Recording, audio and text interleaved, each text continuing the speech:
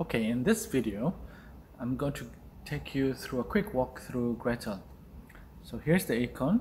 If you double click, you open up the program. Basically, it's a blank screen. You have a few live menus like File, Tools, and the Help menu. Let's start from the File menu. But one of the things that you're going to use often is to open data.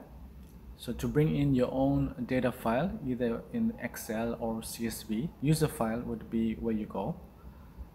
But Gretl comes with its own set of data, which is in the sample files. So if you click this, here you have 3 sets of data from Ramanathan's very famous textbook, from Green, which is a graduate textbook, and Gretl's own data. Ramanathan, incidentally, was the professor who actually started with the Gretl project many years back.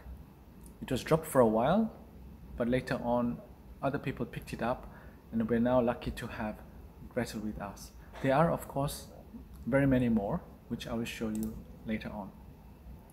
Back in the File menu, you can also go to New Data Set, and you can type in your data manually through the keyboard. You can change the working directory, and so on. Next, the Tools menu allows you to look at statistical tables. For example, if you want to get the right-hand probability of a standard normal distribution with mean 0 and standard deviation 1, say for 0.05, so it's 5% probability on the right tail, then it will tell you that the its value is 1.645.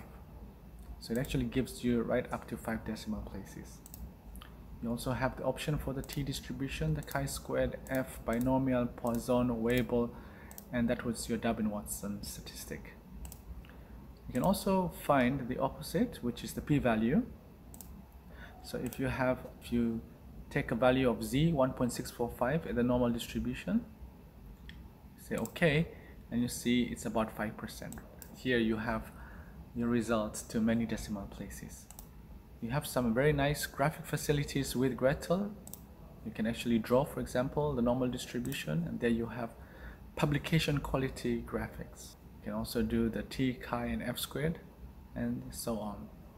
We have also the command log, where you can actually type in your commands rather than just using the mouse. You can also link Gretl to the R program as well. Let's move on to the Help. The Help menu provides some very nice PDF files. Here's the user guide, for example, if you click this. So here is the Gretl's user guide. It's a PDF file of 472 pages long, pretty long. So here it gives you the basic information about Gretl. But more interestingly, you can also get some details of the econometric methods or models available in Gretl, from panel data, econometrics, to maximum likelihood, GMM estimation, time series filters, and we are going to see many of these in the videos to come. What I like to do also is, if you click this and go in, it actually shows you some of the equations. It's a nice summary and reminder of time series techniques that you might have forgotten. In the Help menu, you also have the command reference. This is a PDF file again with all the commands that I used in Gretl that are available for you. And here you have the Hansel Premier. Makes sense? Hansel and Gretl. Hansel is the programming language that Gretl uses. So if you want to fully program the package, you can learn a little bit of Hansel. Gretl is also moving to machine learning algorithms like SVM, which is support vector machines. And lastly, here's a nice snapshot of the version that I'm using, which is the latest one, 2021A. Gretl is usually updated once every 6 months, so this is the latest version that you're seeing here. To get out, File, say Quit, and you're out. That's it, guys. See you in the next video.